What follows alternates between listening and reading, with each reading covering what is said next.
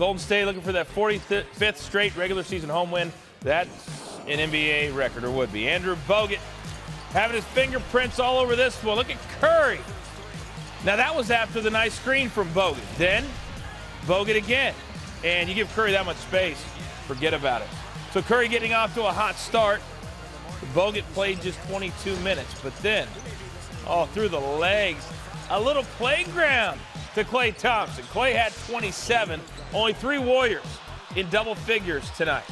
Curry, clearly one of them, and Bogut. Did you see him running the other way before Curry even shot it? He's a big man that's supposed to rebound. Instead, he's running by his shooter with his finger in the air. That's arrogance. That's cockiness. I love it. So, Golden State up double figures at halftime, 59-46. Third quarter, they would keep it here. This was sick and historic all at the same time. Ersan Ilyasova, welcome to history, son. You're trying to guard number 30 and the rainbow.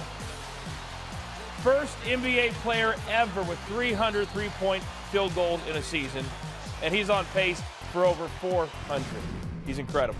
Fourth quarter, this game will stay tight. Look at this. Golden State up 6. They would have turnover issues. How about 24? Victor Oladipo, he didn't play the last time out, but he played in this one. Then Kerr, Klay Thompson, oh, baby!